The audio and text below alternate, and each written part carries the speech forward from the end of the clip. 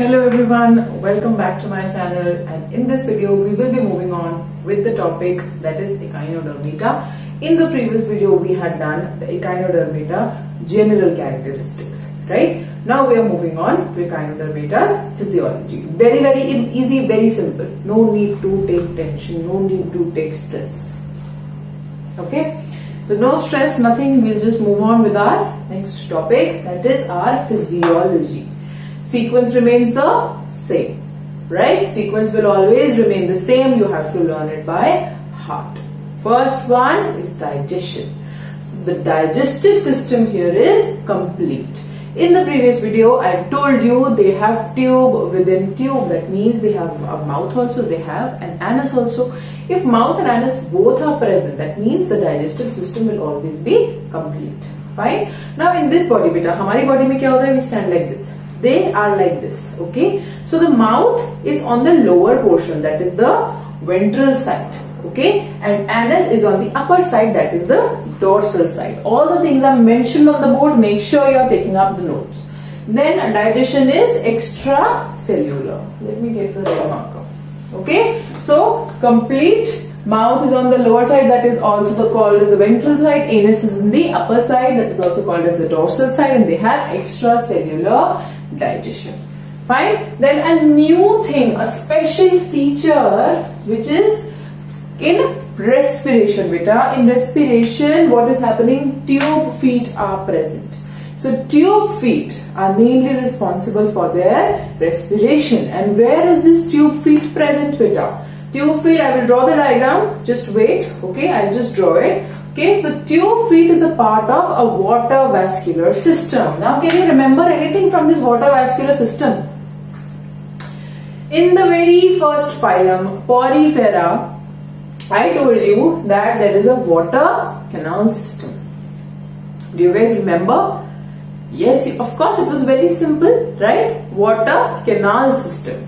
Here what we are having in Echinodermata, beta, we are having a water vascular system. Okay, so the water vascular system is also helping in the process of respiration, excretion. Okay, so in Echinodermata, beta, excretory system is completely absent. So if excretory system is completely absent, beta, who is performing the function of excretion? It is again water vascular system. Fine. So water vascular system here is doing three functions, that is respiration, circulation and excretion. They are all done by water vascular system. Also beta, water vascular system is responsible for locomotion. Now I will ask you one question, very simple. What was the major point of difference between the water canal system and a water vascular system? This we have discussed in the first phylum Porifera. So water canal system which was present there, it was also helping in reproduction. Okay, by the transfer of gametes through the flow of water only. That was being done there. Fine, in case of water canal system. Now if we are talking about the water vascular system, beta, the water vascular system is what? Is also helping in locomotion, but it is not helping in reproduction. Very important point. Mark it up. ये reproduction में बिल्कुल help नहीं करेगा. Which one?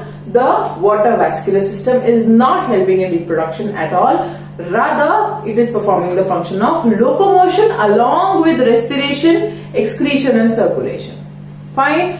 But if I talk about water canal system, beta, it is performing the function of reproduction, but it is not performing the function of locomotion.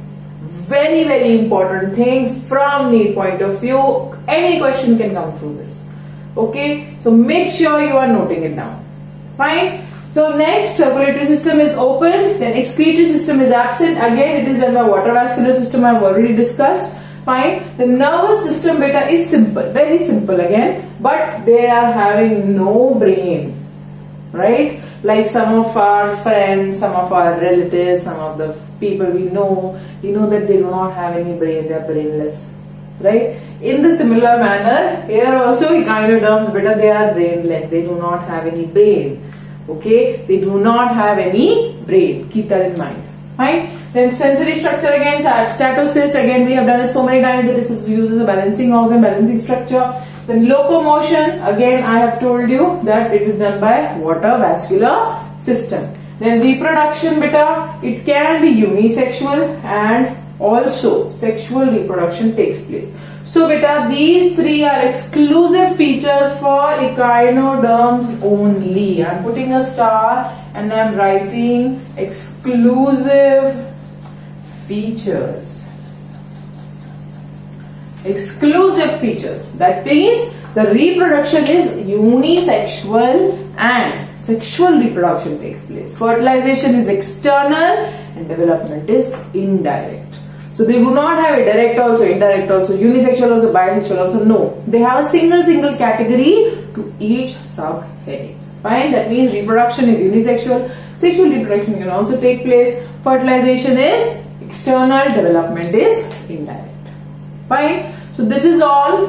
Now I will just erase these points and I will draw a diagram of water vascular system here. Okay, so you can also draw it alongside me. Okay, this will give you a practice only, right? No harm. Practice will be done. Fine. Okay, so let's get started with the diagram, beta. It is very simple. First of all, we need to draw a hexagon. Okay, then again like this. Very simple.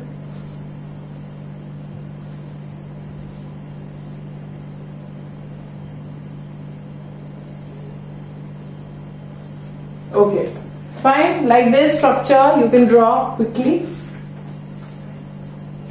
Fine. So this one which we have drawn, beta, this is like a ring. Okay, so this will be known as this portion is known as ring canal. This is known as the ring canal. Fine. This is known as the ring canal. There is a structure here, beta, a sieve-like structure which is known as the madreporite. Madreporite. So madreporite's function is, beta, it acts like a sieve. Okay, it always acts like a sieve. That means what is it doing? All the water which is coming in, it is filtering it and then letting the water go inside the ring canal. Very simple, right? Then after the ring canal, beta, these symmetrical structures which we have drawn. Okay, I have told you this is the madreporite, right? This is the ring canal. Then what are these? These are the radial canal. These are the radial canals. Okay, ring canal, radial canal, madreporite. Now these radial canals, beta, they also have further canals. What are these? These are lateral canals, beta. These are what? The lateral canals. Okay, so I am labeling this. These are the lateral canals. So these lateral canals, beta, these have what? They have attached tube feet. These structures, balloon-like structures, these are what, beta? These are tube feet. These structures are tube feet.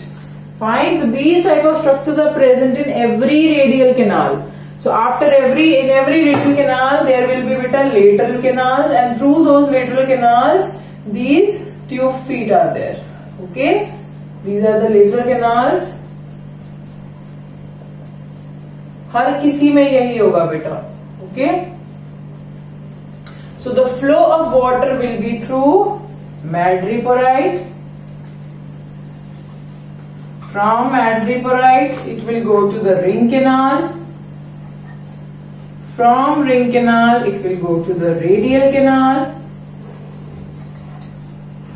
From radial canal it will go to the lateral canal.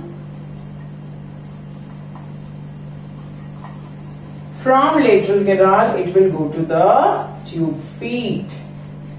Okay, so this is the water vascular system. Now come to the example beta. So asterias, okay, this is the starfish, Antedon, sea lily, Cucumaria, sea cucumber, Ophiuria, brittle star, and Echinus is the sea urchin. Okay, so these are all examples of your Echinodermata. The sea star, the sea urchins, right? The very simple examples I have given you. Okay, brittle star, sea cucumber, very simple. Okay, so you can see them from your NCERT. Very easy, very simple. Right? Any problem you can put down in the comment section, beta. I'll be happy to help. Okay, in the next video we'll move on to the next phylum, that is Hemichordata. Okay, so make sure you are liking, sharing and subscribing to my channel, clicking the bell icon, right? I hope you guys are doing that, and if you're not, do that now, right? So I'll see you guys in the next video. Till then, take care.